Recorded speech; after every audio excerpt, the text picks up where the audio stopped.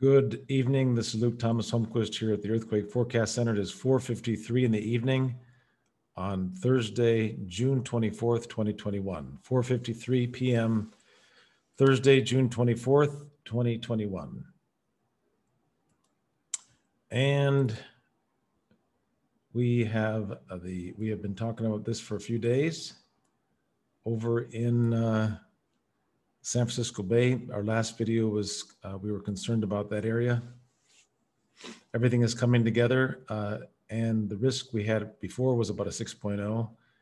It's a much stronger risk level now than it was during the last video, which was a few days ago.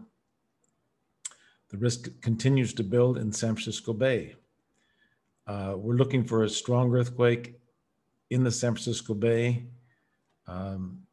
during the next, the 25th or the 28th, and I'll show you why here. Here's the risk graph, and this peaks on the 25th and then again on the 28th. I think, looking at a couple of the other forecast models, I still think it's going to happen sooner than later.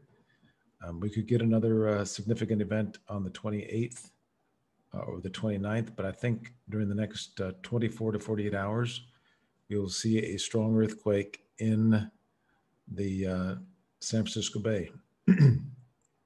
This peak back here produced a 5.9 earthquake off the northwest coast of California on the 4th of June, 5.9 northwest of San Francisco Bay. And I believe this one here produced a 3.3 or something over in just southeast of San Francisco. This is coming up now, much stronger risk level than the 5.9 and closer to the San Francisco Bay. Now, look at the latest earthquakes here. We had a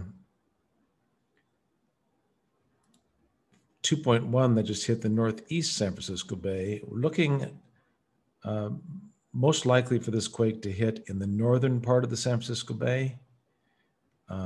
It could hit in the southern San Francisco Bay, but most of the evidence is going to hit between Eureka and San Francisco, and most likely in this area from Santa Rosa to San Francisco. So somewhere from in the Napa, most likely in the Napa area, from Napa west. We'll zoom in here, see what other cities. So Napa, Sonoma, Petaluma, Rohnert Park, Novato, Vallejo, San Rafael, where this one hit here, this 2.1, Vallejo, Hercules, and Martinez, Concord. This area from San Francisco Bay to Santa Rosa is the most likely spot for this large earthquake to occur in California.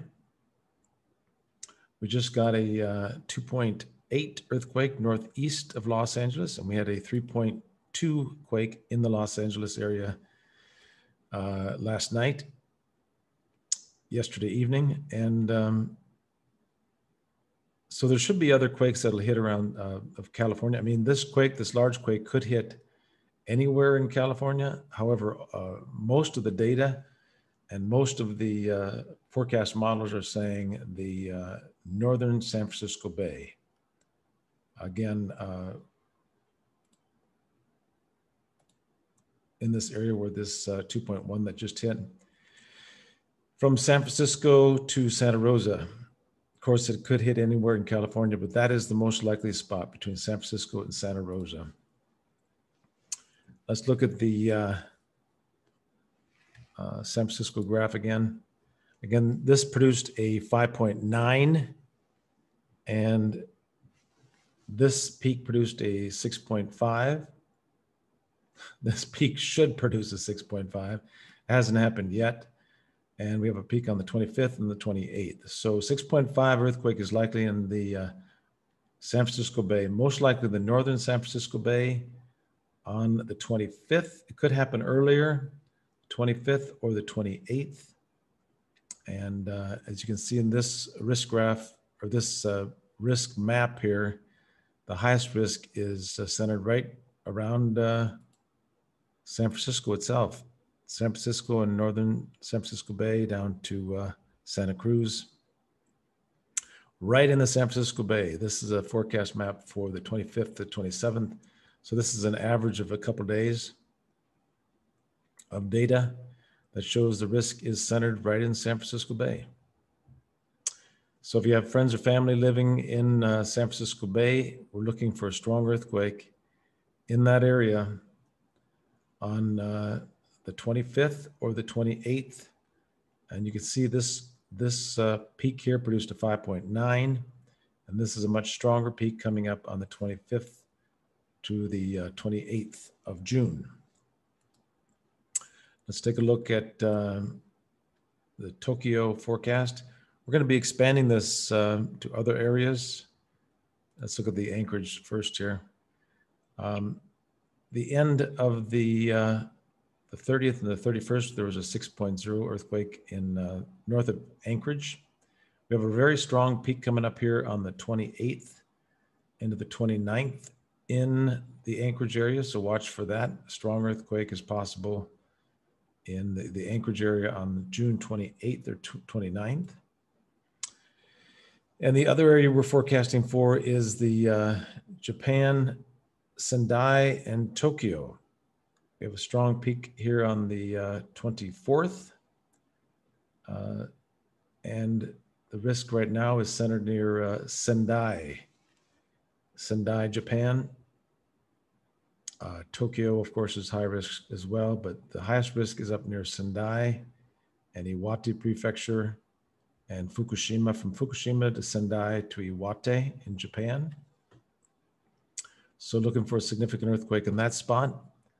And we're working on a model that will combine 3 or 4 different models to get a better idea of what's going on in Tokyo, and also our San Francisco and Los Angeles forecast. And we also have a forecast for, let me get back here. We have a forecast for Eureka. These graphs, and we're putting those out shortly. The new data is coming in now. So we have a forecast for Eureka, San Francisco, Coalinga, which is near Parkfield here.